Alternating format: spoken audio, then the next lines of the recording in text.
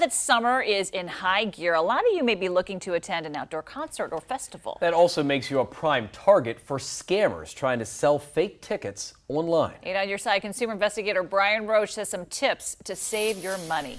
So you see a fantastic deal on tickets to a summer festival in your area, usually through a link on social media. But when you click that link, it takes you to a professional looking website with fantastic pictures. You enter your credit card information to buy tickets and you think you're all set. But sometimes the tickets are fake, and sometimes the whole event that's being advertised is also fake. Before you buy, do a little research. Search online for the event's name and ensure the name advertised matches the website. Scammers often use names that sound similar. Check for working contact information. Be sure the festival website or the concert website has a real phone number and email address. Watch out for prices that sound too good to be true. If the prices are much lower than other places, it's likely a scam.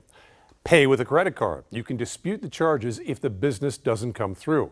And be wary of online sellers that don't accept credit cards. Also, avoid tickets sold on Craigslist, Facebook Marketplace, and other free online listings. Scammers are really good at providing realistic tickets and fake receipts. Follow these tips and keep your money in your pocket. I'm Brian Roach on your side, WGAL News 8.